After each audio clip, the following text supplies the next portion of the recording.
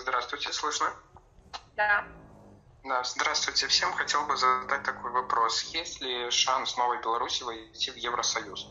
Так как у нас на стране действует еще смертная казнь, что противодействует входу в Евросоюз, будет ли она отменена в новой Беларуси? Спасибо большое.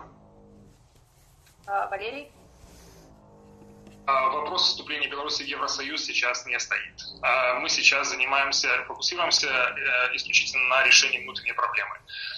Для того это избавиться от диктатора и перейти на новый этап развития Беларуси. Что касается новой внешней политики, новых внешнеполитических ориентиров, то, безусловно, нужно сначала определить наши национальные интересы, и здесь нужно участие общества через выборы, через общественную дискуссию, для того, чтобы понять, кто мы, куда мы хотим двигаться в нашей внешнеполитической ориентации. Это не должно становиться каким-то камнем преткновения, не должно делить белорусов. Я думаю, что новое руководство, избранное руководство страны демократическим методом будет в состоянии определить новые внешнеполитические ориентиры. Спасибо.